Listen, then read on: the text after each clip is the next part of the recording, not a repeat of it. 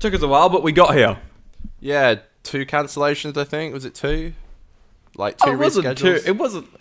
Okay, we usually record on a Monday, but like a week prior, I'd said to Conor, "Can we do it on the Thursday?" I don't think that counts as a cancellation. A reschedule. But yeah, but then the Thursday was a bit of a cancellation. Sorry, I had to work. But, that's okay. Well, here we are now on a Saturday, so mate, cutting it fine. Just a 2 bit. episodes, 2 days before broadcast. That's what this is. But you know, we kind of said like it's nice to be like up to date with the news and stuff, but not like there's been really any. But there's not been any big news to talk about. But at least we're kind of. I was thinking that in the loop. I think there's only been one time that we've been 2 days out. I remember we did one time that I think you cancelled and we had to do it on a Saturday morning before a Monday episode. Yeah, we did midnight on a Saturday, and we also did Go on the Fireplace on a Saturday with Xavier. Sorry. Yeah. I remember Go on the Fireplace. I think we planned to do that. And so that wasn't like, I think that was done like a week and a half before. Whereas there's only been one time I think where we've cut it this fine to the episode actually sort of coming out. If you know what I mean. But I was thinking this morning. I was like, fuck. There's literally like no news to talk about that would have been cool. And I know we could have. Big finish stuff with Chris, but like, there's not much to really say about that, you know. Yeah, there's no. It's weird because like there's meant to be a season coming out in a couple of months, like August, September time, and there's not even been like a promo image or anything. Like it'd be interesting to see when they start doing the hype train and start marketing and stuff. I don't know. I don't know when they'll do it. They're still shooting, so they are. Yeah. I wonder if they'll push it back a little bit. I wonder if they've had issues and stuff. I don't know, but it must be hard with COVID. I couldn't even imagine what it'd be like in the UK with filming. It just sounds. I mean, a production's hard enough as it is. Like, imagine doing it. I know there's less episodes, but imagine doing it in COVID and stuff. Like, that's pretty crazy. I just watched the Rachel Talale video because she's got a YouTube channel up at the moment, and she did a video talking about the scene where at the start of The Doctor Falls, where Bill's Mondasian Cybermen's carrying the Doctor. Yeah. And she broke down that scene. That. Man, a simple scene like that, which you think wouldn't be that like difficult to shoot, it was like apparently hell on set. Like they rocked up and they were already behind filming, and like they had issues with the stunt double of like, because it was a stunt double that was getting carried for Peter, and then like the Mondasian Cybermen couldn't carry the stunt double because of like the square chest that the Mondasian Cybermen have. And it was like you could hardly see out the Mondasian Cybermen's suit, and like the ground was all rocky, so like it was impossible. And they had the way they did it, they had to like put the stunt double and then Peter in like another shot on this thing that's like can be CGI'd out, but then they had to like work with the smoke as well. And there was a ship that wasn't built that was supposed to be in the background. Like it just sounded like shit, man. Like you look at that, it's like on the screen for like 20 seconds, but it took so much effort to be made. Like crazy. That's crazy, man. There's so many small details on like a so we were just shooting a music video earlier in the week, and something that just was so time consuming and just painful to do was like for all the wide shots we wanted to have just like a bit more texture on the floor, so we made it wet. So we literally like every like 5-10 minutes just had to like have these big wet towels that we wet and just like scrub the floor, just because there was a bunch of screens in the frame, and like the light reflection off of the TV screens looked fucking awesome on the floor. And it's just like these small things that just take so fucking long to do, but you get there and you survive. Yeah, and people just like watch this and like probably don't even think about it. Like they're just like which is part of your job as a filmmaker, is that you don't really want people to notice it in a way. Like exactly, you should just be involved in it, and like but now she's the best. We should try to get her on in the future. But hopefully when she directs one of Pete's episodes, we should, because she seems really cool. Like she seems really into like the she seems really cool with the fans and stuff, and I'm sure she'd come on. Like, but we'll have to see, I guess. Like we'll have to see. Gotta start getting guests on at some point. We've been talking about it from the start. I feel really bad because like I'm going on Vinny's podcast to review Jaws, and it's a bit of a joke. Like every time she posts on like Instagram, from her account, I'm like, I just send like Jaws ? Like, because I keep wanting to go on. And she's like, where's my 50% invite? And I'm like, it's true. I'm not holding back. I'm so bad at that stuff. I've been saying to people you should come on, and then like I just never plan it. But I've spoken to Dylan and Vinny about doing some Instagram live shows with them, where I just want to call them and just have a chat and like, you know, talk about Doctor Who and life and stuff. And they both agreed to that, so that'd be good as well. But also, we'll definitely get them on the show at some point. I swear, like, I've never gone on a podcast before. I've got 2, and I'm filming my 100th episode today of For a Laugh, and we've done more than 100 because we kind of rebooted the show a few times.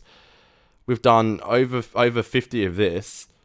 Like, I've done so many fucking episodes of podcasts, and I've never gone on one, and I really want to. Even you've done it. You went on ours. Fucking Dan comes on this one. Everyone's done it but me. So I am being a bit of a sook. That's a shame. But I'm being a bit of a sookie Big sook for Conor. But hey, man, I want to talk about Jaws. I got the 4K for my birthday, and I've been really keen to rewatch it. So I'm happy to do that. So yeah, get the dogs. Aren't you going on to review Jurassic Park? I think so. We mentioned it, but we've not really spoken about it. You should. That'd be fun. So that'll be fun. Yeah, you can get the dogs. Schedule it and make it happen. Get the dogs. Get the dogs, mate. We're talking about some lizards today. That's my lizard sound effect, just hissing. Some green scaly boys. Wow, crazy. That's some green boys. A Chris Chibnall episode, baby. Wow, it's a Chibnall. It's a Chibnall. Wow. 50% cat. Probably, I don't know. I have soft spots for his season 7 episodes, but these episodes might be like the strongest ones he's done for the show. I'm not sure. Don't know. I'm with you on that one. This was like probably my favorite episode of the series when I was a young lad.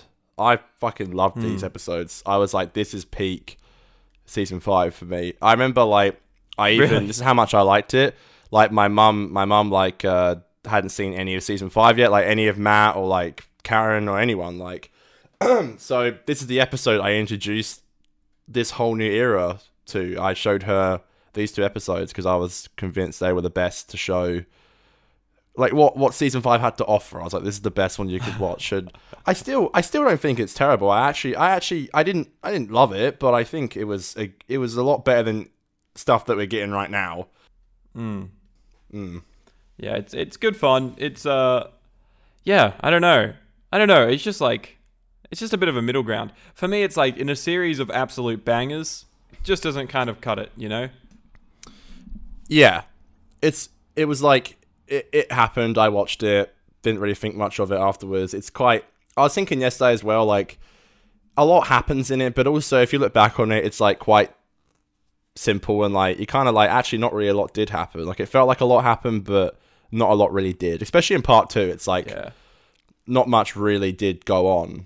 But it was definitely an enjoyable watch. We'll get into that stuff in a second. I didn't actually say though. The episodes are The Hungry Earth and and Cold Blood. That's right. Had a mental blank there. So, Hungry Earth is the 8th episode of the 5th series of the British science fiction television series Doctor Who, which was first broadcast on the 22nd of May, 2010 on BBC One. It was written by Chris Chibnall. Hey, get the dogs. Whoa. In the episode, the 11th Doctor, a time-traveling alien played by Matt Smith, and his companions Amy Pond, Karen Gillan, and Rory Williams, Arthur Darvill, land in Wales in 2010, where a drilling operation headed by Nazreen Kahouri Mira Sayal, maybe that's how it's said, I'm not sure, is drilling deep in the earth and disrupting a civilization of Silurians who dwell beneath the earth. The Silurians cause holes to open the earth, one of which consumes Amy. The Doctor and Rory capture one Silurian, Alaya Neve McIntosh, and the Doctor instructs Rory and a local family to not harm Alaya, as it could spark a war. It keeps going. I'm just going to cut it there. That was so overly detailed. Oh my god. Yeah, fair enough. Connor's just vaping away as I read through the synopsis. Yeah, well, I got a vape yesterday because, like, I don't know, I kind of just got fucking sick of, like, smoking so much. So I was like, fuck it. I'm not going to go cold turkey with, like, having a puff here and there, but I was like, I just want to kind of slow down a little bit on how much I've been having. So, yeah, I got a vape. It's been good, actually. There's no nicotine in it either. How is it? How is it? How is it? By the way, this GERD, the GERD gang got right now, the fucking this in my throat is because I just woke up like an hour ago. So You woke up and then just had a fucking shoved a pack of durries in your mouth and I haven't. I haven't. It's just so mean. Like, everyone's been so judgmental about it. I'm like, all right, so I do this, and everyone hates me for it, and now I get this to fix it, and everyone still hates me. I can't win. Isn't it like, isn't like vape one of those things? I don't know. I don't do it, so I can't confirm these stats. But isn't there like something that wasn't like said about vapes, and then it came out like a few months ago that vapes are actually really bad because they do something else to you? I think you got to be careful where you get your juices from. I know that was a big thing. Like, a lot of people were buying like their juices on like hell weird like websites and stuff, and then they were causing some issues. As far as I'm aware, there's nothing. It's not. Look, I don't at all think it's healthy like to do it, but I think it's definitely a healthier alternative to what I was doing. And it was starting to just get worse. And you know, my sister's like a full-time smoker, so I just didn't want to become like that. Not to mention it was very expensive. So, I never did it sober. I was always just like when I was down the pub, and it was like, to be honest with you, the only reason I really did it was because it was a really good stress relief for me. But I don't recommend it. I started when I was like 18, and it slowly started to get worse. So I was like, to me, this is a bit of a stepping stone. But and I'm kind of like, well, hopefully, fingers crossed, I'm kind of seeing someone at the moment, and I didn't want to be that guy who's like kind of with someone, and then I'm constantly walking off, and like, you know, I mean, she was not mad that I was doing it, but like, I didn't want to put that on her either, and if I can change my life for the better, then why not, you know? So there you go. That's now I just look like a massive dick.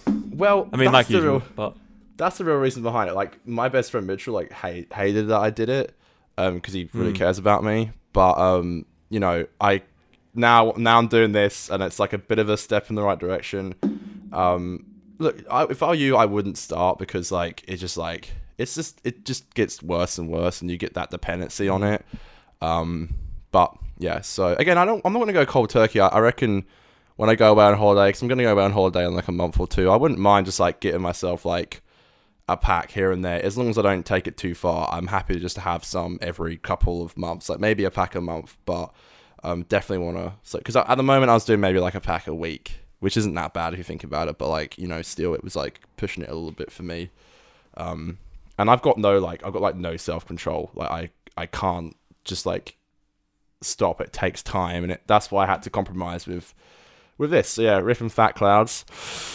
Hashtag Vape Nation. I just worry that the listeners are going to just hear you vaping throughout the episode. I'm very quiet, don't worry.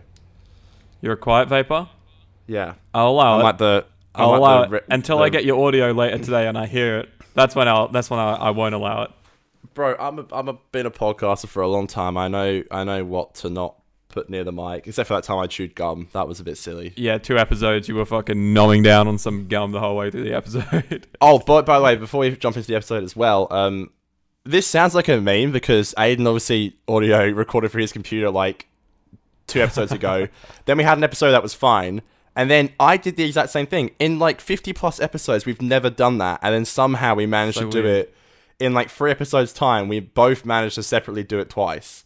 Like, we did it once each, sorry. Yeah, like, that's insane. So, like, how could we do that? As we were coming onto the show today, me and Conor were both like, all right, let's both check our audio and make sure it's recording through our actual microphones. Yeah. So we should be good this week. I did like a huge mic test. Yeah, I did like a huge mic test before, and like, I was like, not again. Like, because it sounded really bad. If you notice, like, in the episode, I don't think people know this, but it sounded okay at the start, but then normally if like my ass is getting a bit numb and I want to stand up, I'll stand up and flip my laptop around and my phone so Aidan can see me, and I like pull my mic up so I can stand up and talk. And I did that in that episode. I don't do it all the time, but I did it in that episode, which means I was facing even further away from my computer. So at the start, it didn't sound too bad, but...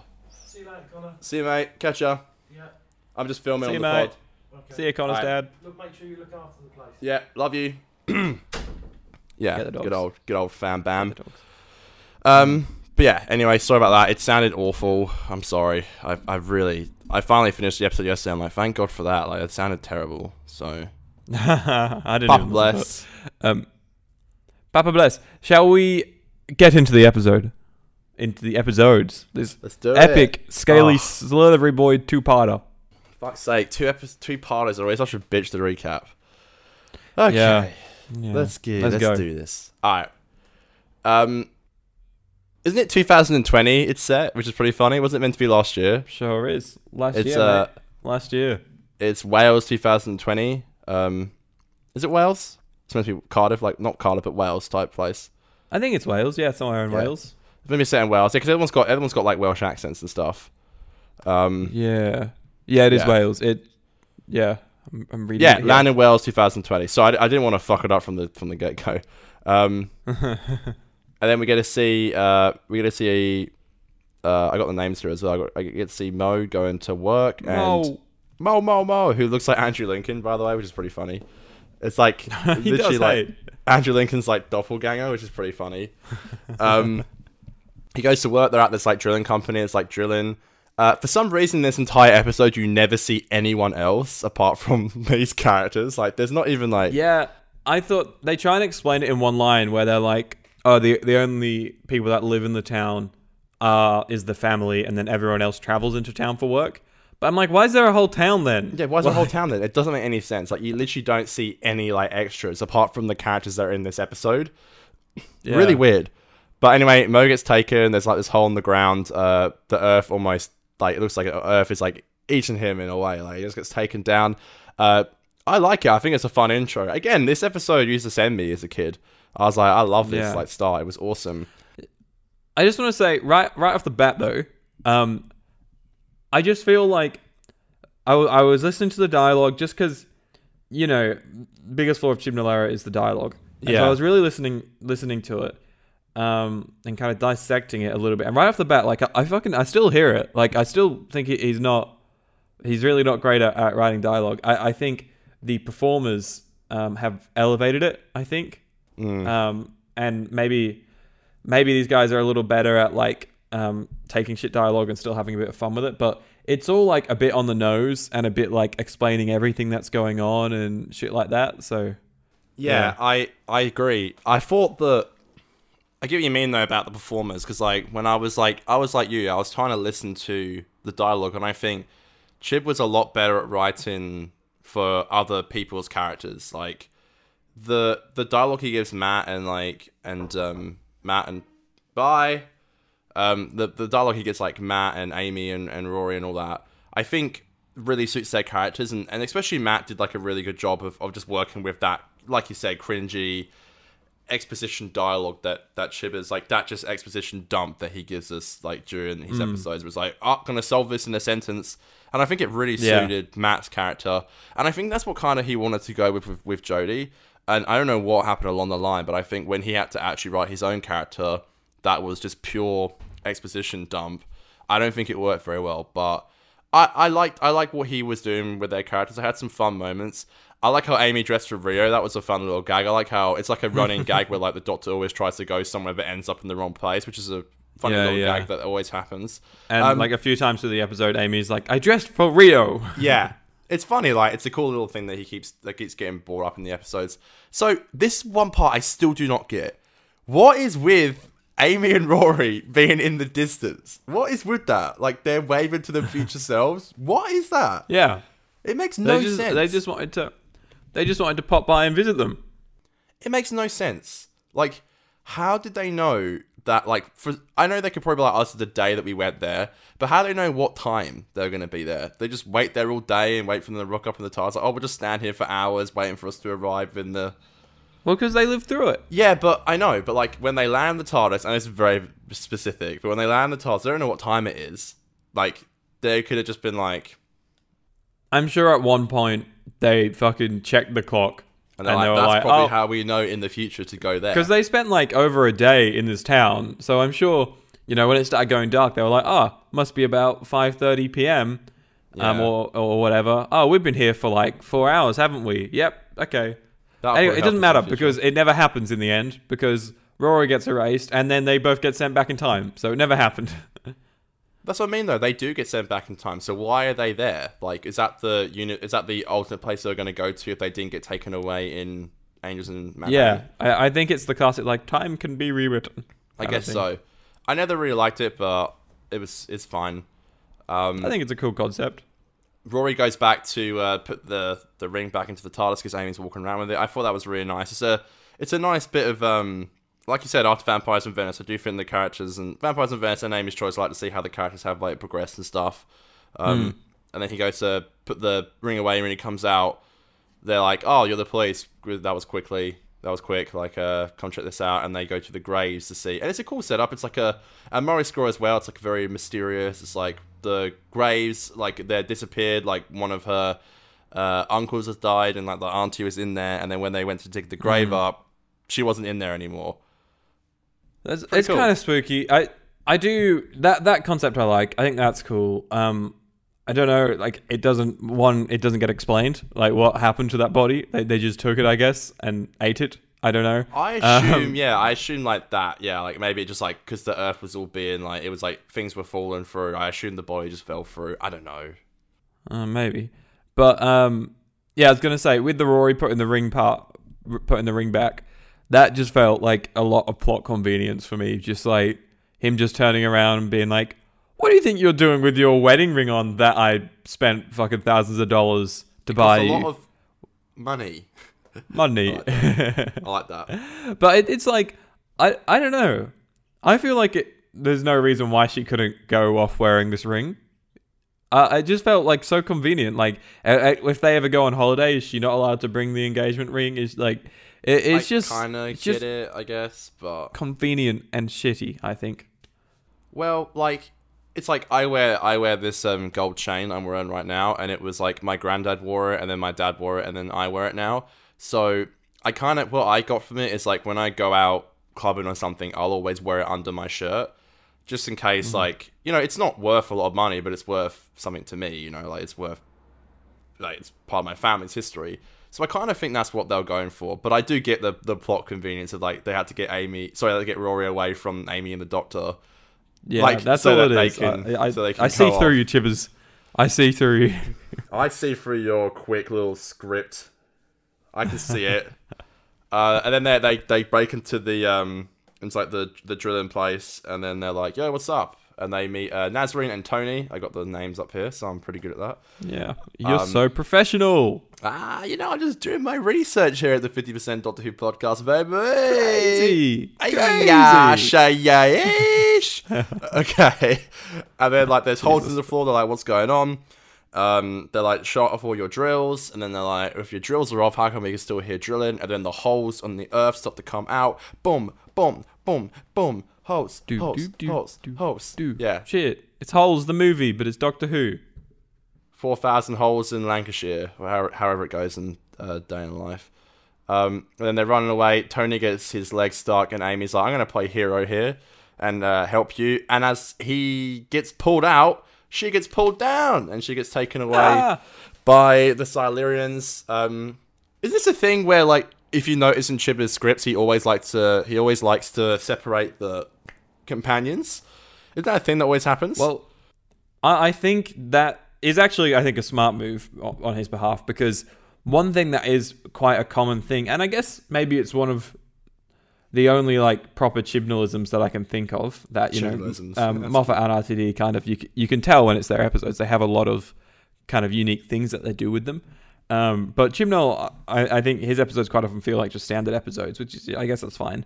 But one thing that he does seem to do quite often is he likes big casts, like a big ensemble cast. Yeah. So like, obviously on his era of the show, he has, you know, the 3 companions plus the Doctor, as well as a few side characters per episode. And then when he's doing, you know, Moffat and RTD scripts, because there's only 1 or 2 companions, he adds like a bunch of side characters into them, like all of that crew in 42.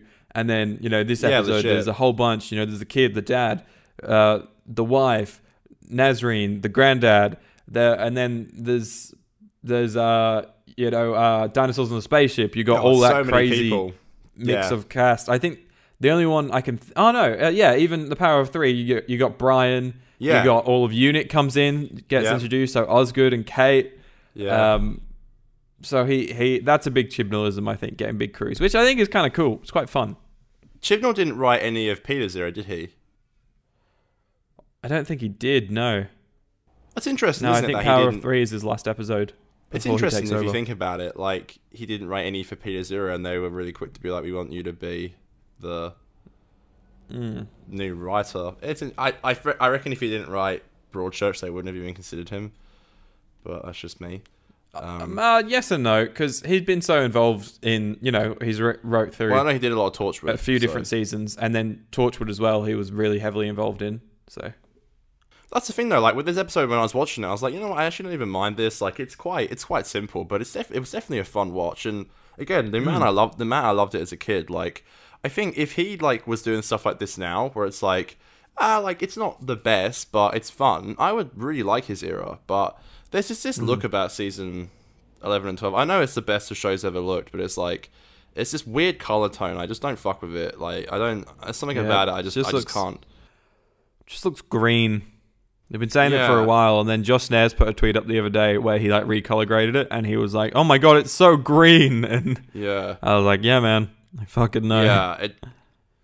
Yeah, like I think, of course, it's a marvel what it is right now. The way the show looks, it does look very nice. But if I was going to break down how I wanted it to be color corrected, it's not how I'd do it. But either way, for me, they they lose Amy. Yeah, a big thing for me with the new show. Sorry, my internet I just got an alert then saying it's unstable, so that's fun.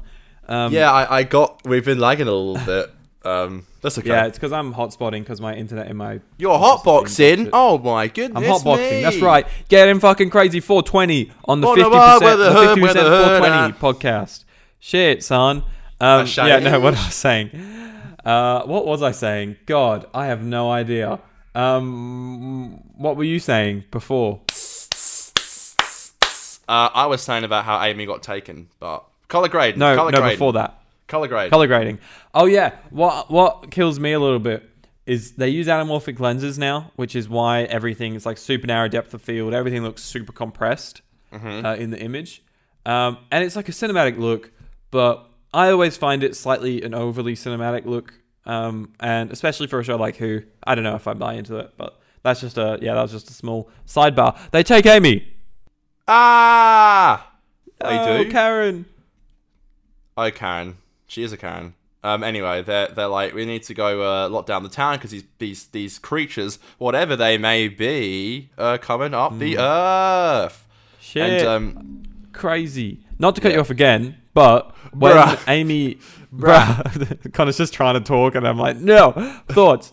I thought... I didn't buy it when Amy was being pulled into the earth. I thought that was a bit shit. I feel like Matt was just holding her hand and was saying more than he was doing. He was like, Amy, I will save you. Don't go. Don't go. Don't go. But he wasn't physically doing anything. I'm never gonna. Wouldn't you try and get your hands in there and be like, somebody help me pull her up? But he just held her hand. The script needed her to be taken away. All right. I know. Are you okay with that? He just needed to put up a bit more resistance, I think. You gotta. I know. It's it could have been so easy in the script to have her get pulled down and shouting the doctor's name, and just as he tries to grab her hand, it just slides down. We wouldn't have all this shit where it's oh, I could probably pull her up, but I think it was shot well. I don't know how they shot it. I think that's pretty cool how they did it. It's good effect. It looks really nice. I swear on my life, I used to play Doctor Who. I'm sure everyone used to do this when they were a kid. I used to play Doctor Who when I was a doctor, and because I loved this episode so much, I went into my back garden and dug a massive hole, so I could redo that scene in my head. I swear. What, you got yourself in a hole and you just started pulling the dirt on? No, going below the earth. No, it wasn't that deep. It was maybe half a meter deep, and then my parents told me to stop because I might hit some pipes, and it was a rental as well. So I wasn't meant to dig anything, but it was around the side of the house, and I dug a massive hole. And like, no, like I wouldn't really do much. Like I would never dress up, but my auntie sent me Matt's sonic screwdriver, so I would just have that, and I would like run around my back garden, like sonic in the ground, being like, "There's been Silurians here." I reckon that's pretty cute, actually. I kind of forgot I did that. Little fucking 12-year-old Connor being like, "Mum, the Silurians! Mum!"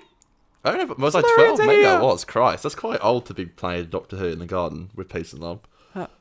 Yeah, but we've all been there. I don't know, how old were we? 2011 when this came out, so 10 years ago. Yeah, literally 12. Yeah, I was about 12 years old. Yeah, I used to play 2010 when this came out, so maybe 11. Yeah, I used to do it all the time, especially in the UK when I was even younger. Like, I dead set, like, I had friends at school, but I would never hang out with them at lunch because there was, like, this tree at my old school, and it was like just a massive tree, and I'm like, oh, that's the TARDIS. So I would always go there and, like, pretend I was in the TARDIS. Kind of cringe, but kind of cute. God, you're just so lame, Connor. So lame. No, I wouldn't say lame. I'd say it's cute. Like, I used to, like, play Next Time trailers in my head and, like, come up with episodes. Dude, David Tennant used to play the Doctor in the playground, and look at him. He made it, so... What's so... yeah. Aidan's, like, moving his camera. I'm like, why are you doing that? And he's trying to show me that it's not even plugged and screwed to the wall. No, we can't in here. Oh, have you got no studs? In the office. The office is like, it's not brick because it's a separate house. It's kind of like, they're like hollow walls. I have put up exactly what you're in right now before, Aidan, quite a few times. It is my job. So. Fuck me, you arrogant bitch. Well, I'm just saying that normally there should be studs, but probably not. If it's like, I did literally the exact thing that you're in right now. I did one of those last year, like a huge renovation and stuff. But yeah, it's hard to plug and screw if there's no like anything in there to like plug and screw to. So, but I appreciate you putting it up, Aidan. That's very sweet and kind of you. Yeah, it's up there. It's lovely. No, it's sweet and kind of you to buy it in the first place. How about that? It took fucking ages. Simping. You don't really owe me any like thanks because it took so fucking long to give it to you. No, it was still a lovely surprise. We're talking about that lovely poster Connor bought me. I don't know how you didn't know it was that. It was like so obvious. I had a bit of an assumption, but I wasn't fully aware. I kind of had a feeling it was to do with the image, but I was like, maybe it's on a mug or something. I don't know. A mug. Happy birthday. Just a fucking mug. You just throw it at the wall. This is fucking shit. I want to get some mugs. House. It's like it's so weird. Like, you know, I think I mentioned it last night. I was like, "Oh, this is my podcast," because they were asking me about Doctor Who. Oh, this is my podcast. I was like, "Yeah, I got that in a frame once." I was like, "That does sound a bit vain, to be honest. Getting a photo of yourself in a frame." That's why I gave it to Aidan. I think I have to buy you one. I think it's vain if you buy yourself one. You have to buy me one, you cutie. It's fine. Yeah, do that. I'll get you on a mug. Yeah, get the mugs and shit. Like, Dan's kind of teased something today for the 100th episode we're filming. He said I got something to do with the show, so that'd be interesting to see what that is. I don't know what it is, but I do want to get one of both. So I'll get one of both and put them in my room. Again, a bit vain, but it is what it is. Any shiz, probably should keep rattling on. I like the scene where Rory confronts the Doctor and says like, it's like, "Where's Amy?" And it's like, "I'm gonna get her back." It's like, "I tried to save her." And he's like, "Well, you should have tried harder," which is literally what you were just saying. Like, he didn't really try that hard to grab her, and no one else really helped either. Well, you should have tried harder. And like, literally, there's all these houses around, and no one is there. There's not a single extra. There's not even a postman walking around the streets is just going to get killed to show how evil the aliens are this week. Dude, it's crazy. Anyway, I used to love this as a kid, how like the Silurians put like a shield around the town, and then like the Doctor gets a slingshot out and fires it at the sky, and then they make they block the clouds and it goes dark. I thought that was awesome. I really liked that. I always loved that. I tried to look, and it was noticeable in one scene. Bit of a goof, I guess, which I'll say now. Obviously, because they had to shoot one scene in the day and one scene at night, but it's technically the same scene in the episode. I was trying to look for, just like you know, like continuity. Oh yeah. errors, because obviously they'd be in the same. They'll be in like the same spot, but then like I noticed one time like after Darvill's hair was like in his face a little bit, and then it was like a bit back, and same with Matt. It was meant to be the same scene, but there was obviously different shooting days, so ridiculous. That's probably something you would like edit out of the TARDIS wiki. TARDIS wiki, the shit goofs that they give us sometimes. That whole nighttime effect really cool, and I actually think it created a really spooky atmosphere. Like when they're like running up to the church, and later on when the kid goes out on his own, and you see like the Silurian just like run past the camera, it's building up to like, you know, what do they look like, what creatures are they, and it's kind of cool, but genuinely like a spooky vibe. They've got like big fog blowing through the scenes, which creates like awesome atmosphere. There's times where I think it's so obvious that there's just a fog machine behind a gravestone, because it's just like there's fog nowhere else in some of the shots. Nah, it's just me vaping out from behind. It's just me vaping in the it's just kind of vaping in the graveyard. No, I agree. It's like that's how you can get onto a set, saving money. Literally. They don't need a just like Conor, take a big hit of vape. No, I agree. That scene was awesome, and I think it was really shot like a horror film, which I loved. Like you're right with the Silurian going like you know, just running across like the Master in the End of Time. Yeah, skirt just runs across. I did like before the scene where Elliot gets taken in the graveyard. It made me laugh how I like how he's dyslexic, so he couldn't write anything down. Chibnall loves to have people who have like these issues, and he like makes to try and sympathize with them because they have like dyslexia and stuff, which is fine, but like they don't really go anywhere with it. The same with Ryan with his like that thing he had where he can't really. Yeah, that's right. Yeah, I'm fine with representation. I think it's great, but just do it well, because like this gets brought up for like no reason, and like somehow the kid draws like a Picasso drawing of the entire town. They have like 5 minutes, and he draws this most intense, and it's colored and all labeled. And it looks great, but I'm like, how the hell did you do that so quickly? And then, like, the Silurians are coming up in a minute, and then Elliot's like, I'm gonna go get my headphones. The doctor's like, yeah, go ahead. It's like, what? Why right now would you choose to go? And also, why with the doctor? I know they're trying to show that he's distracted, but are you serious? This man who's, like, constantly on top of everything and is the smartest person in the room, let the kid just go and walk off? I know it's, like, trying to show the doctor doesn't really think about that kind of stuff, but, like, it's stupid. I didn't like it. I thought it was dumb. What are you thinking at this point about what's she called? The mum. The mum is Ambrose. Ambrose, what are you very annoying annoying character. At this point? Very annoying character. I didn't get her, like, especially in the second part. Like, I understand where like she's coming from, but I think like it's just written so annoyingly, and like I understand where she's coming from, but like if she had just sat back and thought for a second about her actions, like it just everything bad that happens in the episode is mostly just due to her action. Yeah. Well, I kind of remembered her just being like a straight up bitch for the most part, which she you know kind of is. But I watched watching part one. I don't know. I actually thought she was quite good in it, and I found her quite relatable, and not relatable, but I understood her reasoning behind things a lot. Second part, I think they get carried away with turning her into like this kind of baddie when she like kills, spoilers, the Silurian and stuff like that. But I actually was surprised that I did enjoy her in part one. Yeah, I don't hate her character. I think the whole point was that you were supposed to have the reaction that I did. And I thought the portrayal was fine. Like there was nothing wrong with that. I just Karen. Yeah, that's a really good way of describing it.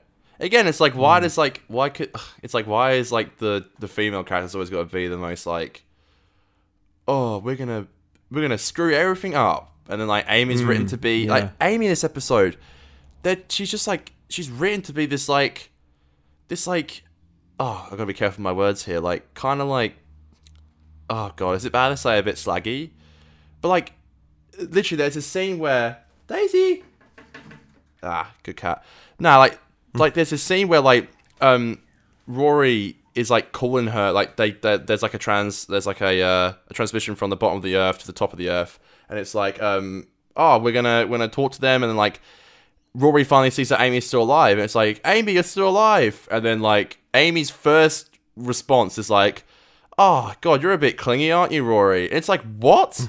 What is this dialogue? Amy wouldn't say that. Like, it's such a. It's like they were kind of just written to be that way. I think.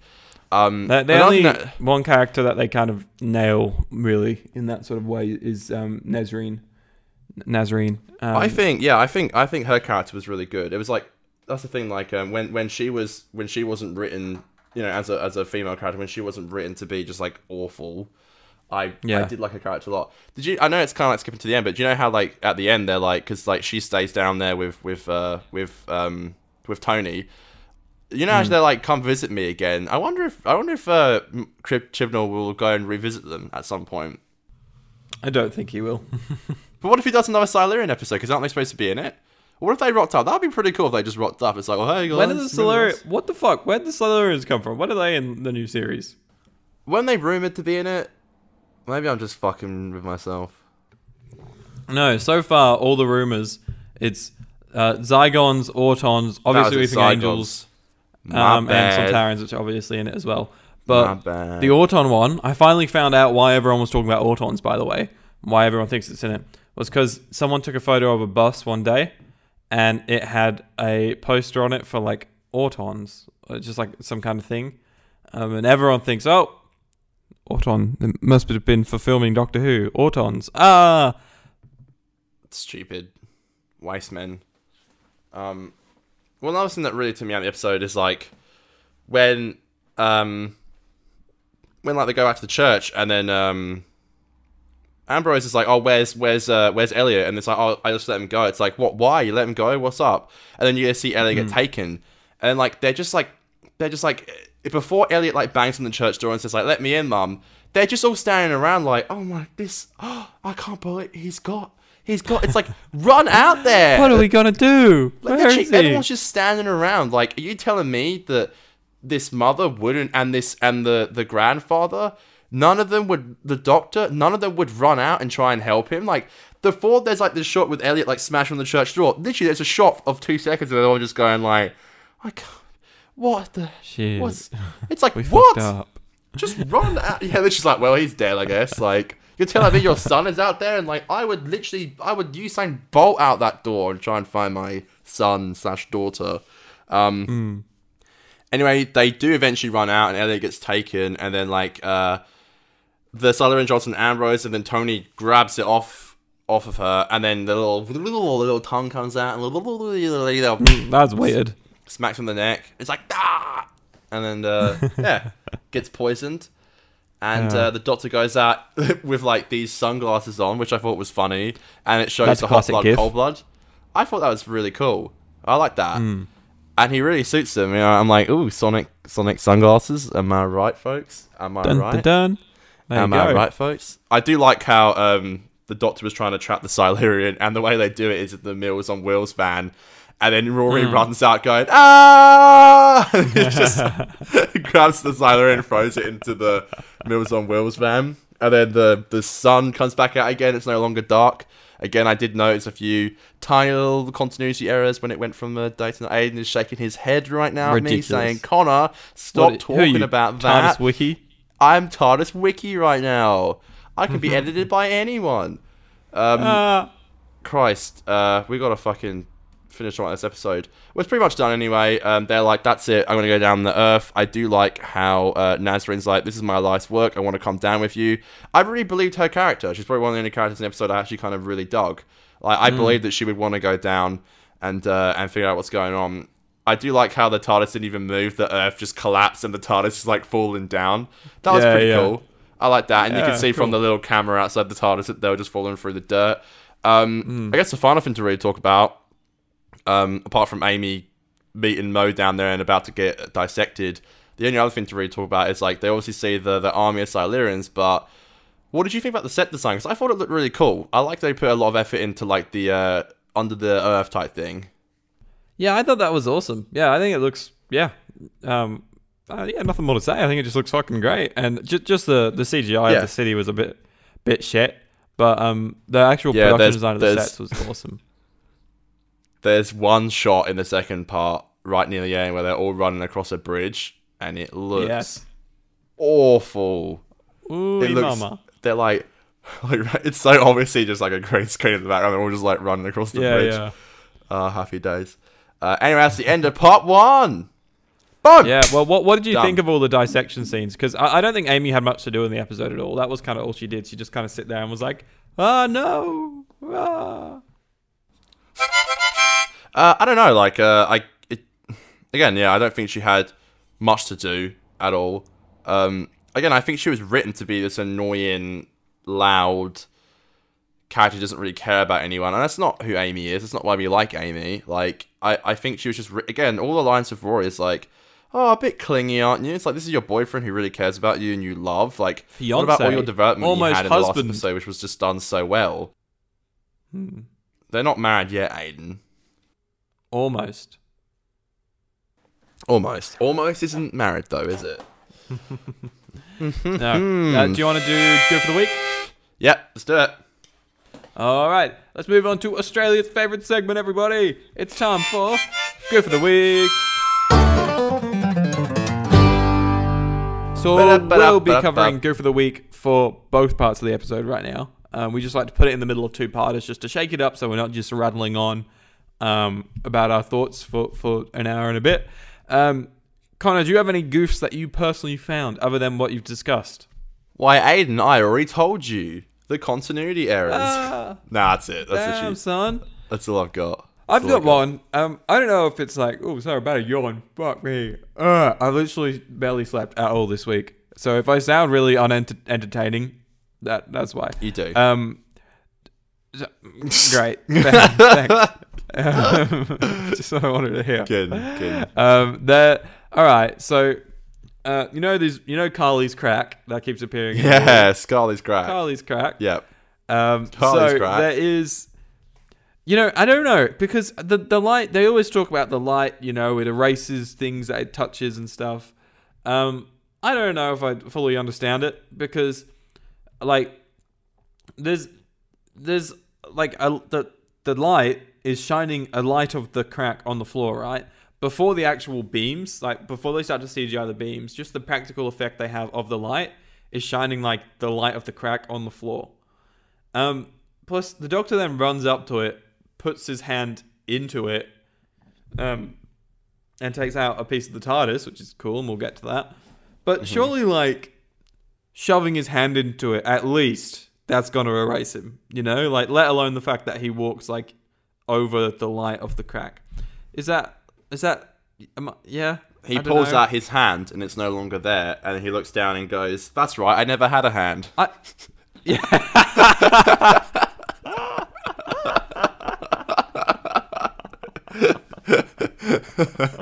That's fucking good. I kind of get what you're saying, though, yeah, because, like, that's the whole point of them not being able to take Rory, because they're like, the light's already touched him. It's too late. Yeah, exactly. He's been erased, and there's nothing you can do about it. Fair enough. Yeah. I just remembered then. What? At the end of the lodger, the crack gets really big, doesn't it? It just, like, expands. Does that mean, like... Yeah, doesn't it open? Almost. Craig's... Yeah, like, opens or something. Does that mean, like, Craig's kitchen never happened? Like, he walks down to, like, make some breakfast and is like, oh, where's my kitchen? Oh, it's fine. Didn't have one. Where's my fridge? Oh, yeah, I don't have one. That's so true. Literally, though, like, oh, God, it's so silly. It's true, though. I don't know, like, I think funny. To the extent of, like, I think it's just, like, the light that came out and touched Rory, I think that's what they're going for. But I do get sticking your hand in is, like, definitely pushing it a little bit. I do think they kind of contradicted themselves a little bit, because it's like, Amy's like, I remember those soldiers who went into the light, and I remember them, even though they disappeared. And they were kind of just like, no, this is part of your own history. So, it was like, I feel like they kind of had to write around that, where it's like... Yes, I actually remember having that thought whilst I watched it. I was like, this Rory thing just sounds like an excuse, like they just need to make him forget. But at the same time, it's like, maybe Amy can just have... Oh, no, because she needs to remember the cracks, so it is hard. But, wait, how... The cracks are also Amy's history, though. So surely she shouldn't be able to remember the cracks in general. Yeah, exactly. That's what I was thinking. Like, it kind of contradicted everything. Also, don't you hate Yeah. when TV shows treat their audiences like they're fucking stupid? Like, how many times when we see the crack, it cuts to 11th hour, like, it's like the crack in my bedroom wall, and it goes 2 points of space and time that never should have touched. It's like, how many times? Like, we get it. We knew where it was from. I get it though. Don't 'cause fucking show us it. if you're just watching this episode, it's kind I of guess like so. Someone's gonna be like, "What the fuck is this climax? Like, what's this crack they're talking about? What's Carly's crack doing here?" So I kind of get it. Like, they're trying to not what's the word? Alienate the casual viewer. But Consider myself still a bit crazy. alienated. Okay. Oh fuck. Nah, I get it though. All right. Let's move on to some of TARDIS Wiki's stuff. Throughout the episodes, Amy's earrings disappear and reappear. Hey, what's up? Hey. When Rory's at the grave, in like different shots, he's standing like completely differently. Like, he's got his arms down in some shots, and in some shots he's got his hands on his hips. Continuity. So that's a bit funny. Yeah. I love how you notice like the slight differences in hair, but if did it's like a notice full that. body move, you don't notice Oh, it. it's funny.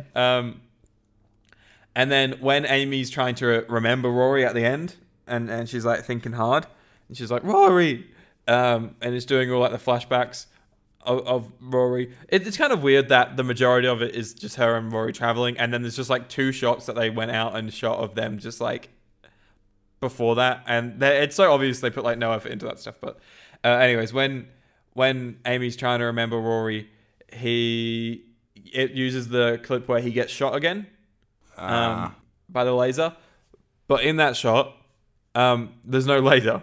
He just like reacts. Yeah, I noticed just, like, that when when they're showing the shots of so I totally noticed that as well. When he goes, there's like no laser shooting him.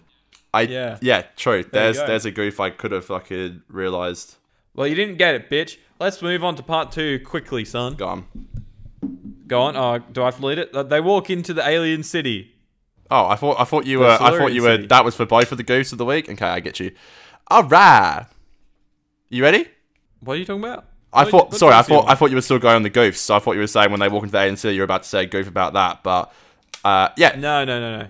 Okay, baby, let's go. All right, so yeah, we walk into the alien city. They're like, "Bro, this is insane." And then we cut to Amy. She like pickpockets the fucking Silurian doctor somehow. I don't know how, because her like arms are like completely locked down. But still, is what it is. They escape on their way out. Mo and Amy see Elliot, who's still in like the chamber and stuff. Back up near the church, they're like, "No, we're going to talk to this Silurian." There's whole thing going on about how Tony has now been infected by the poison from Alea. It's just plot for the ending, you know. Like I don't really care for it. I gotta say though, the prosthetics for the Silurians is really good. Fucking great. They look amazing. Not just good. It's top tier cosmetic shit, and like it looks so great. Like when they use it on Vastro in future episodes, like it just continuously looks great. It doesn't date at all. Yeah, so that's the thing though. Like the actress who plays Alea. Yeah, like she plays 2 characters, which is really weird. And I think they're going for the idea that Silurians are kind of like a clone race almost, because like she plays 2 different people in the episode. Did you notice that? I think it's just like they all kind of look pretty similar. Like from memory, there's a Silurian doctor in Dinosaurs on a Spaceship, and it's the exact same. And I think he looks very similar as well. Yeah. I don't think it's a clone race, but I just think, you know, you look at a bunch of lizards and they all kind of look the same, you know. Yeah, I think they're going for that. But also, I think Neve is just like so great in playing a Silurian that they were just like, oh, it's got to be her.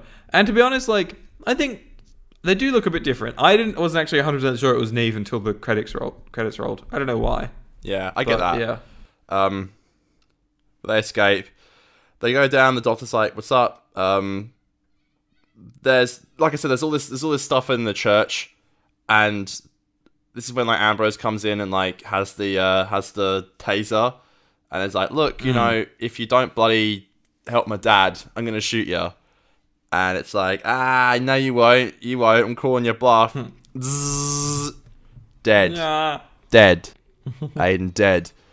But I do like the scenes down on the Earth down in the Earth where, like, you know, they recoup with Amy and stuff, and they're like, what's up? And then old mate comes out, who's pretty much like the mayor of... Well, I got your hand up. What, you need to ask a question? Because I want to say something. Go on. I thought I'd put my hand up. That's my alert when I'm like, I want to cut in rather than cutting you off. The death scene of Alea, fucking really good, I thought. Like, the fact, like, she was in, like, so much pain and shit, like, for me, I was like, that's dark. Like, quite often in Who, I think, to maybe get around, make it a bit more of a family show, pains are simple, quick, Pain. and they're only, like, painful when they're kind of specifically used for a point. And this was just one that I was like, shit, that felt real. It seems like she had a really painful death. And that's, yeah, just cool. I thought, thought that was good. I get that, and it's like, it had to work the way it did, because, like, that was the whole bargaining chip in a way, where, like, we've got your prisoners, you got ours, like, you know, it's like they both had, like, people that they could, like, bargain with. I really like the idea of, like, you know, the idea that the Silurians were on Earth. And I think it was going for a bit of a message of, like, you know, when, like, you know, like, for example, like, Aboriginals in Australia were, like, they were, like, the people who were in Australia first. I kind of get that, what they were trying to go for with the Silurians. Like, these were the people that were here first, and then others invaded. And they're like, well, this is our place. It's like, just because you were here, you know, just because you're here now doesn't mean it was always yours. Like, this was always ours. Like, the Silurians, I like that. Yeah. Kind of like what they were trying to go for with that. Yeah. All of that, like, political stuff was really good, I thought. And I thought it raised some great points. And was just, like, I thought some really entertaining television. Just seeing how, like, these two completely different yet completely similar races are trying to, like, come to a conclusion. I like that the Doctor's like, this could be the beginning of something. And he's so excited for it. He's like, you know, this is step one in the future of humanity. And Amy's like, but there is no aliens in the future. Like, you know, it doesn't get invaded. And he's like, well... Time can be rewritten. This specific point can be rewritten and stuff. So yeah, I thought that was cool. It reminded me a lot of Day of the Doctor, where, like, you know, not even just Day of the Doctor, like the Zygon inversion and Zygon invasion, where, like, they had to, like, deal with just the Zygons living on Earth and stuff, and how they're going to live on Earth and how it's going to work. And they kind of just cool. That's right, because, like, it's in Day of the Doctor, isn't it? It's like Zygons and humans, they had that chat about how the Zygons can live on Earth. So yeah, it reminded me of that. What I found hilarious is, like, go ahead. I was just going to say, there's a moment just before that, as that political thing's happening. Can't remember specifically what's said, but I think Nazarene says something, not bad, but she says something that was like, you know, I don't know. She says something maybe slightly negative towards sharing the Earth or something. And the Doctor's like, Nazarene, come on, be the best of the humanity. You're better than this or something. You're better than that. And it's just like, the fact that I just believed Matt so much. And it just like, if he came and he said that to me, I'd be like, fuck yeah. You know, let's get it. Let's fucking get the dogs, mate. Let's win. You're like, well, yes, Matt, you're right. Whatever. You're right. He's just very convincing. Matt's really great. I literally just watched Vincent before coming on here. Vincent and the Doc. No shit, I haven't seen it yet. Yeah, no, just because. I don't think I'll have time. By the way, shooting Monday 7 p.m. Zave's going to be there. This Monday at 7 p.m. Get ready, folks. Well, that's when we're shooting it. Oh, foot cramp. Barefoot on the moon. Cramp in the foot, mate. Cramp in the foot. What are you gonna do? What are you gonna do when they come for you? Have a sore foot. All right, I think we're good. Any shares? We're good. Just gonna cradle my foot for a bit. Do you like how it made me laugh so much? It like was so obvious. Do you like how the Silurians like call up to Earth, but it's the way they call through is like on some fucking, it's like on some TV that's not even plugged in. Yeah, that's odd. That's a bit mad. Silly.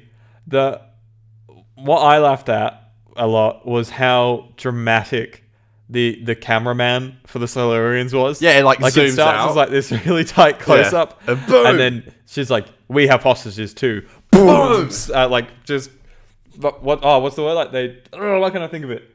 But they just like zoom out so fast. Aidan, the filmmaker, crash question zoom. mark. They do a crash zoom out, and it just like reveals everything so quick. Boom. And then the way like from there, it's like quickly panning in and like zooming in onto different parts at a certain point. Such a dramatic cameraman. Loved it. Hilarious. Silurians, man, they've got their cinematography sorted. Amy, you're still alive. Oh, clingy much. I hate that. I hate that line so much. Poor Rory. Dead set. Poor Rory. Any shiz. They're like, yo, where's our bargaining chip? And they're like, here it is. She's dead. And I like it. I think it's a cool like concept. Like I think the idea of that is pretty sick. Like the idea they had this they had this bargaining chip, and then it all just went to hell instantly. Like the idea of like they had this thing, and then now they don't. And the Doctor's like, you were the best of humanity, but they don't know that yet. Like obviously they're like, oh, we're gonna come down. They go in the pods and they bring them down, and that's the scene where they come down and they actually show them. I like it. The Doctor's like, don't tell me you did this. Like, I like it. Yeah, I think it's good, and it's great how the whole way through, like the first act of the episode, you can so see where it's going, and you're like, oh, they're gonna make progress, and then every time it cuts to the church, you're kind of like, shit, don't do it, mate, don't do it. You know that exact thing is gonna happen that they don't know about down there yet, and it kind of sparks a war. The Silurian Doctor gets shot, which was sad days. The big sad. And the Doctor's Sonic Screwdriver suddenly becomes like a gun disabler. It's like, psst, notice that? It's like, what? Sure, yeah, is what it is, I guess. Alright, they all run into like that control room, and they put Mo onto the bed, and it's like, look, we can save him, but it's going to take years. It's like, look, maybe we're not ready to like work with humans yet. I'm sorry, I thought we were. And it's like, yeah, so did I. Sorry about that. The whole thing doesn't really get solved in a way. Like, there's this massive timer because they're going to blow up because Chibnall loves a timer. They're going to blow up the whole of the upstairs of the mining thing, and they leave Mo down there, which I thought was good with Nazarene. Is that correct? Yeah, with Nazarene. I thought that was really cool. And Nazarene actually says, "Come visit us sometime." I reckon Chibnall might just show them for like a second. Maybe, I don't know, but why not? Don't you think, like, as we're getting through this episode? Oh yeah, 2 points. One, I love we were talking about the production design. Every time they run through the city, there's like a few parts where I think they obviously must have shot in like some kind of like biospace or some kind of thing where there was like little bits of water running through and you could hear it. And I thought that was really awesome. Yeah. I love the yellow lighting. I thought that was really cool under there. Second thing, we're almost at the end of this episode, right? And I'm like, fuck, we're rushing over this, skipping through things. But I'm just like, we're kind of not. There's not really much happening in this part. Well, that's what... I'm going to stand up now because my ass is going to sleep. That's what I was saying before. I kind of felt like...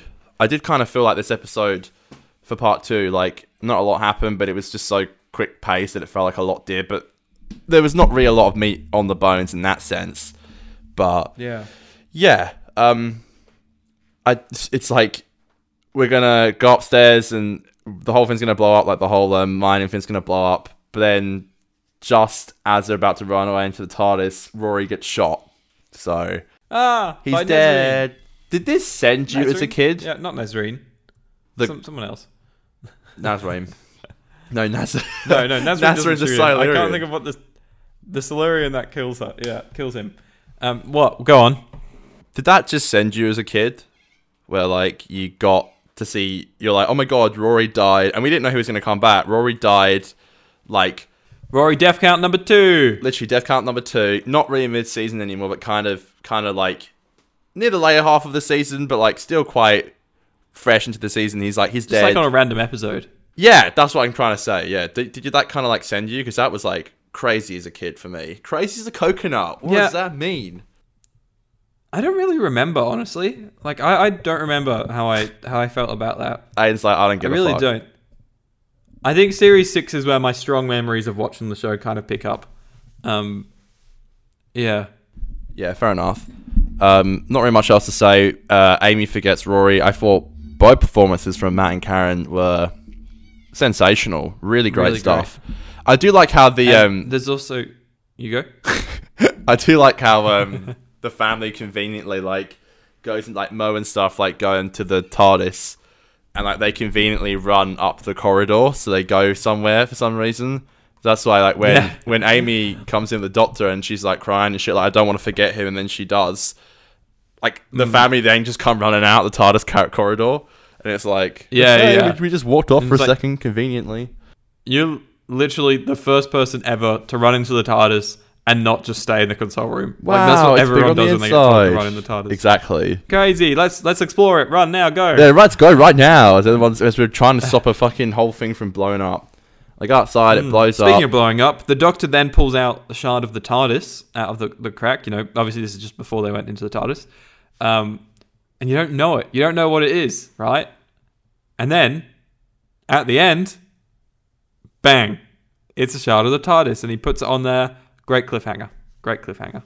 Yeah, it is good. Is that the end of talking about it now? Is that? I guess I don't know. Why are you smiling? You got a funny smile on your face. Yeah, because I thought you said. I pulled the shard out of the crack. But you said shard. But it sounded like you were saying shart. You know when like you shit yourself? I'm so mature. That's not what I said. But yeah, part 2, even though there's not a lot to say, I think it is quite enjoyable. And these performances, the way it ends, the whole like last act is really great. With all Nazarene and stuff staying down on Earth, and then Rory dying, Amy crying, Amy forgetting. Amy lying, Amy crying. The thing blows up. Yeah. And then happy days. Don't really remember what happens to the other side characters, the main family. They literally just kind of walk off like, see ya. Oh, the Doctor has a chat, and it's actually really beautifully shot. In the Arches with Ambrose. Ambrose, yeah. That was quite nice. But then that's it. Not much to really go off. Really excited to watch Vincent the Doctor. But yeah. Ooh-wee. Yeah, you've got a day or so to do it, so. Yeah, I can watch it Sunday. There you go, banging. Pain. Fucking good one. Pain. Shall we move on to Australia's second favourite segment? Let's do it, baby. It's time for Behind the Scenes.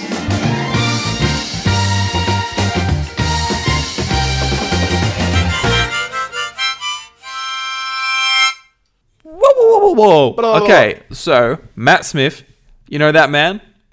You know that he was like 26 when he was playing the Doctor? Shat Smith, yep. Well, guess what? He turned 27 during the filming. That's right, my man. Wow, you've read the facts already. Happy Crazy. Birthday to you. To you. So the quite often, with every part of filmmaking, the first cut is always the longest cut, and you trim it down from there. That's why everyone's always like Rachel Talalay always says that there was a 90-minute.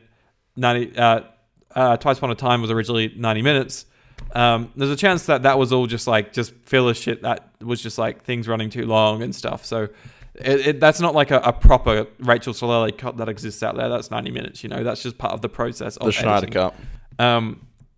But this apparently the sort of first like proper cut where they had cut out quite a bit of the shit for part 1, I think, was 60 minutes long. Wow. So they still had to cut out like another 15 minutes of stuff. Yeah, fair enough. So that's a lot of fun. So Mo and Amy, this is like a Gareth Roberts kind of thing.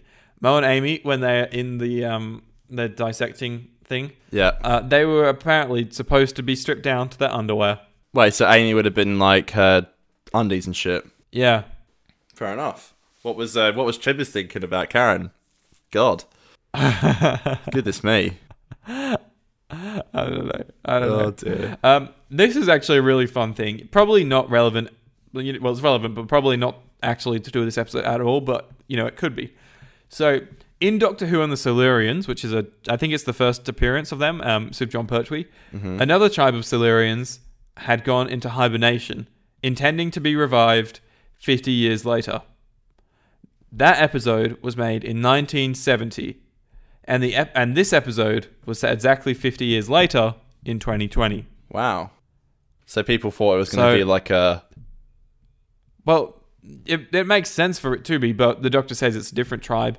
The other thing as well was the episode was made in 1970, and most of the time, those episodes I think usually were set around the time of broadcast, but I don't know much about it, but I've heard it mentioned a lot. There's this thing called the unit dating controversy, where the unit episodes, I don't know, the dates that the episodes take place like don't make sense or something. Like it's kind of fucked. It's like how Russell wrote himself into a corner with every Christmas episode or every episode set on Earth or something in his era after Aliens of London had to be set a year later than it actually was, because because they that skipped was so a year. silly, wasn't it? Yeah, I get that. Oh well. Oh no, one more thing. The Doctor, and I actually totally forgot, and I never even considered this, but now that this fact is here, I actually recognize it quite a lot. The Doctor holds the sonic screwdriver vertically upright to disarm the Silurians, reminiscent of the older sonic screwdriver models, because a lot of the time with the older ones, they just hold it upright. They don't do the pointy stuff that they do with that David and Chris do, and everyone else in the new series. He was last seen to hold it like this in Utopia. So in Confidential, Matt Smith stated the Sonic isn't a weapon, so he didn't point it at the weapons to disarm them, which I think was a good choice of acting, I think. Fair enough. Shall we move on to... I did not notice that, but it is what it is. There you go. Shall we move on to Australia's third favourite segment, Connor? Let's go, baby! Time for Just Twitter Tings.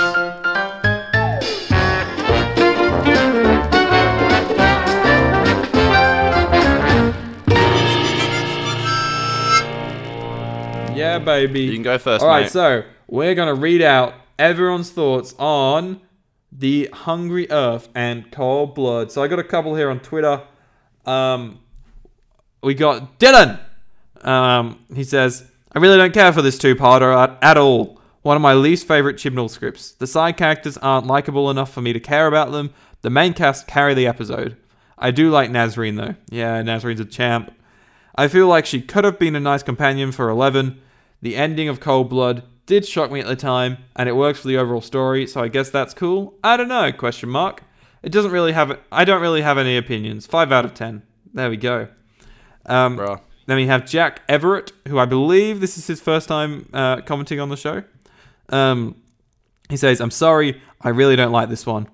It's derivative of the Doctor and the Silurians and offers no new ideas. The supporting characters are cliched and unlikable, and the Silurian redesign is awful. They look way too human. I get that because they look really not human in the classic series, but I do really like this design. Bit different, so I'm not against it. He says, this is actually my least favorite ever. Whoa. Wow. 3 out of 10. Wow. Damn, there's a lot of hate for this ep. Yeah, shit, son. What have you got? That's me. Okay, I haven't got much at all. I think I got 2 reviews. I might be wrong, but here we go. All right. No, actually, that's weird. Okay, so I got two Doctor's Dens, but I think I only got 1 review because Dylan, I must be mistaken. Dylan sent me his Doctor's Den idea, but I don't think he sent me. Yeah, he didn't send me a review for the episode, which is well, that's because he did it on Twitter. I know, but normally he gives me a little bit of a nab or something. Well, not this time. That's a shame. Anyway, I got 1 review. Thank you, Jacob. Episode review. These episodes are just average. First episode ends on a uninteresting cliffhanger. Rory dies again, and the scene where Amy forgets him is well performed. The makeup department do a great job of the Silurians. 4 out of 10. My question for you: what's the best and worst Doctor Who cliffhanger? That's a good one. Oh god, that is good, isn't it? Yeah, good one. These fucking questions. Love these, man. Thanks for doing them. Oh god. I think one of the best ones. I always think from memory, I'd say probably one of the best ones is the human nature. Human nature cliffhanger is really good. There's stuff like obviously like Good Man Goes to War. The Aliens of London one's really good. Like this. The Good Man Goes to War is a good one. Yeah, I think heaps. My favorite, and I've said this a lot before, is the ending of Face the Raven, because like Companion just died. Doctor knows that the Time Lords are kind of responsible for it, Doctor's in a really bad mental space, and he's like, I'm going to fuck these guys up now. The Doctor has been sent away. He's been teleported away. No companion, no TARDIS, no hope. And it's just like, I think got the most unanswered questions, even though it's like kind of the end of an episode, you know, like Face the Raven's kind of its own episode in a way. But yeah. I guess for my worst one, I mean, I can't really think at the moment, but God, worst one? I don't know. Like, I guess from memory, I hate the Almost People, the Rebel Flesh. To me, it's such a boring two-parter. And there's that stupid cliffhanger at the end where the Doctor comes out and he's like a flesh doppelganger. That, for me, probably is one of them. I'm so interested to rewatch that two-part because I remember it being pants as a kid. Yeah, no, I remember that as well. Yeah, God, best and worst. What is the worst? Thinking about Series 9, they've got lots of two-parters in there. But all of them, I think, have pretty decent cliffhangers. God, that's tricky. Tricky question, mate. Tricky question. That's the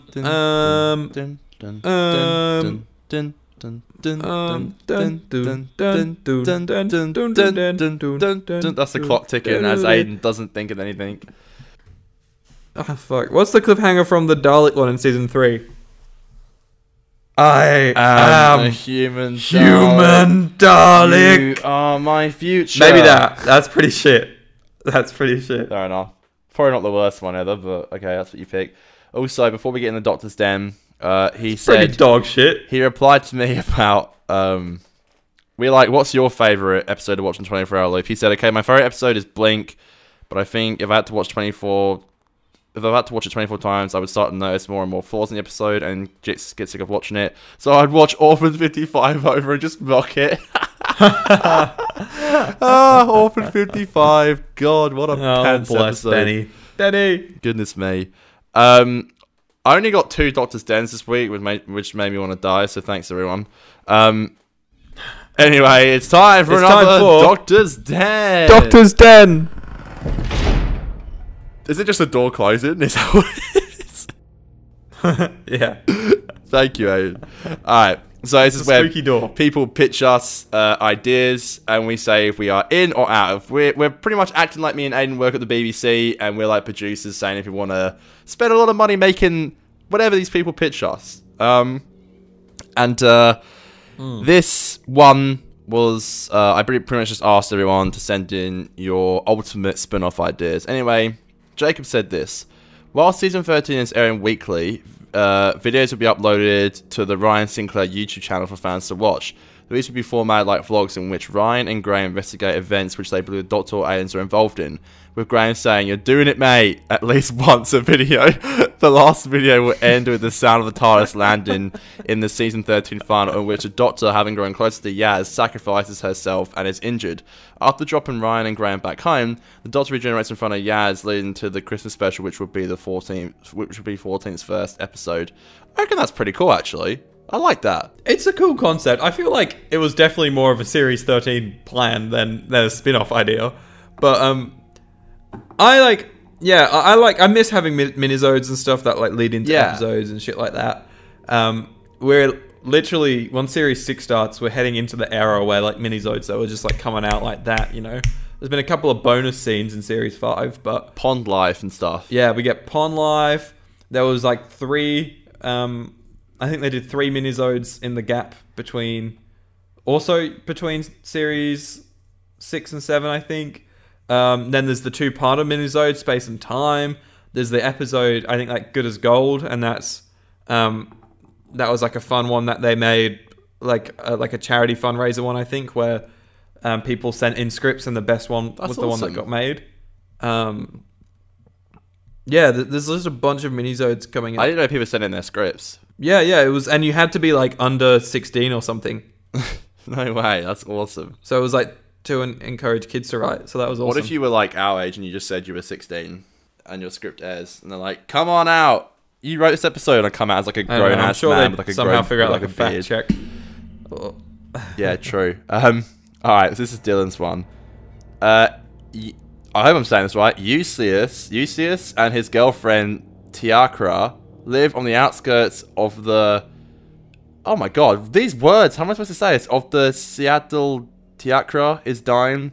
There's rumors that the Time Lords... Oh my god, these words. There's rumors that Time Lords have the ability to regenerate. Euseus isn't sure if it's true or not, but he'll do whatever it takes to find out. That's Hypnotis. Imagine Indiana Jones meets Doctor Who, an action adventure series set on Gallifrey. The villains of the series would be the Time Lord Council, but because of what Chibnall established in the Timeless Children, I thought that we could add more to Time Lord lore, but establishing that only a few Gallifreyans have the ability to regenerate. The show acts as an anthology. I hope I'm using that word in the right context about the class system on Gallifrey. I know, just an idea could be cool. I'm sorry, I don't understand those words, so I don't get what you're trying to say, but I'm sure that's great. I'll probably have to be out because I don't understand. No, I get it. I don't get it. I don't know what those words meant. I was trying to read them properly. I get it. I think it's a cool idea. I'm just so done with Gallifrey. Like, I'm fine for them maybe to go back. I want them to explore this time in children stuff and the Division. I think the Division could be a cool part, a cool factor of Gallifrey, but I kind of hope it all gets explored off-world. I'm just sick of how Modern Who looks when they do Gallifrey. I'm sick of just the washed out, just like the overlooking of the orange. So if they did it, I'd like them maybe to take a different approach, whilst also, having it, you want it to still be Gallifrey, the Gallifrey we know. But yeah, maybe slightly different production design. Maybe see some like greenery, proper greenery and shit like that. I think would be a cool choice. We have seen a lot of Gallifrey. I'm on the fence. Yeah, I'm gonna lean towards a yes though. If it's an anthology, I feel like anthologies every week the episodes look kind of different. So I'm gonna go with yes for this one, Dylan. You got my approval, mate. You're doing it, mate. You're doing it, mate. Fair enough. Thank you for everyone who sent in their reviews and stuff. Papa bless, Papa stress. Yeah, thanks so much. So we've only got 3 more episodes to. Well, obviously a 2-part final, but we've got 3 episodes left of season 5. And then we're on to Christmas Carol, which Christmas Carol, by the way, is the one episode I broke our agreement of not watching episodes ahead in time. But watching a Christmas Carol on Christmas Eve is a tradition of mine. So I did watch that. Christmas Eve just gone. So I have seen it. Yeah, I'll be keen to watch it. It's definitely one of those ones that I've watched relatively recently. Like, it is still like a while ago now. It's weird that like we've almost done this for a year, so now there's like a definite thing of like I've not watched these episodes in a year. We know we've definitely not touched these episodes in that time. It's just so weird to me to be like, I've not watched a Peter Capaldi episode in a year. Like, I cannot believe that.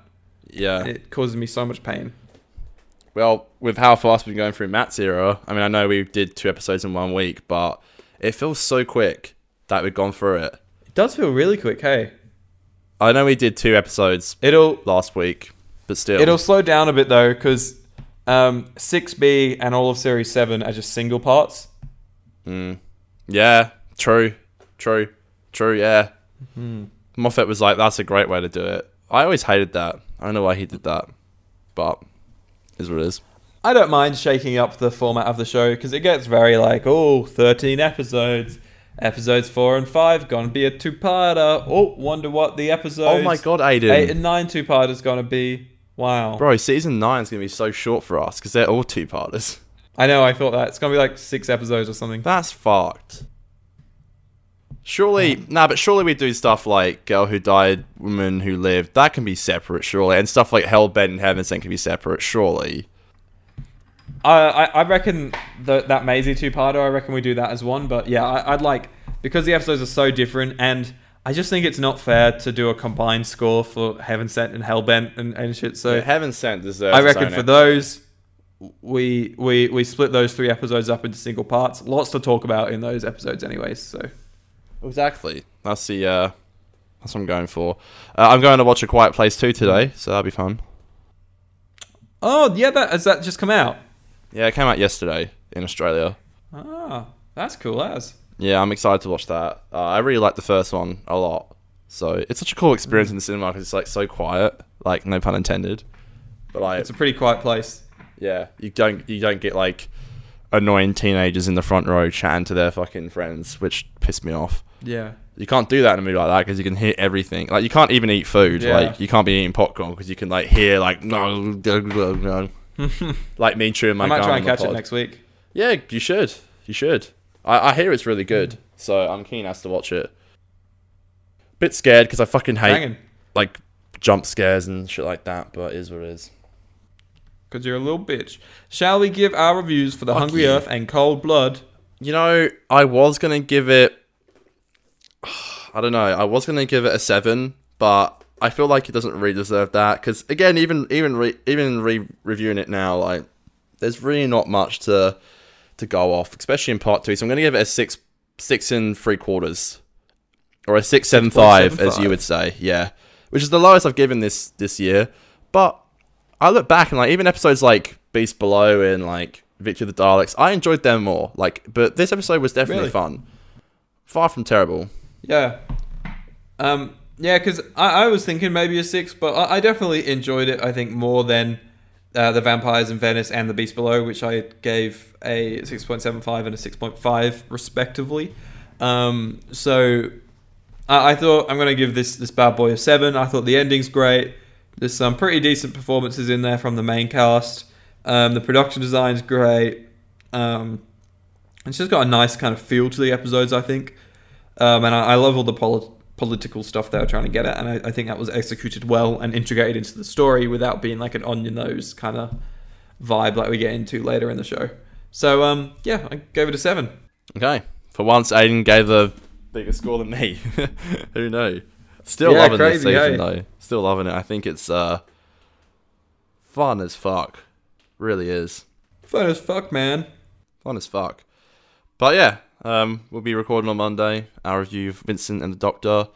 Then we got The Lodger. That's what Dan's coming on. So the next 2 episodes will be guests. So the only other time this season will just be you and I, and we'll be on the finals. So we got 2 guests coming up. I think. Yeah, boy. Wasn't season. Yeah, in season 4, the last season we did, we had Xavier and Dan back to back. So that happened last season. For some reason, they keep picking the episodes that go together, but back to back, yeah. Because that's cool. And I really want to push. And I say this a lot, but I mean it now. I really want to push Series 6. Try and get people on, even if it's just like friends of the show that we've met through the show. Mm-hmm. Just to shake it up a bit, because we this season it's been great, and I've actually enjoyed doing just a lot of episodes in a row of just us. But I reckon it's time we expand. Get some good kush going. Get some Josh Snares on the podcast. Give it a crack. Might as well try. If you never try, you never know. There you go. Bang, bang. All right. Guys, thank you so much, as always, for listening. And we'll see you next Monday. Be sure to follow us at 50Doctor on both Twitter and Instagram. And send us through your review. Oh, well, by the time this comes out, we'll be recording it. Just remember, follow those accounts so you can see when we're posting and asking for your reviews for the following episodes in the following week. What a messy sentence. You can just ignore that if you want to, but we'd like to talk to you over there. So get the dogs. What a saying. I love that saying. Conor, do you want to lead us out in song, my man? Oh, of course, Aidan. I love doing that. Wowee. All right, you ready? Yeah, let's do it. And a 1, and a 2, and a skiddly diddly do. It's Aidan and Conor's podcast. They're doing Doctor Who reviews. Doing Doctor Who reviews.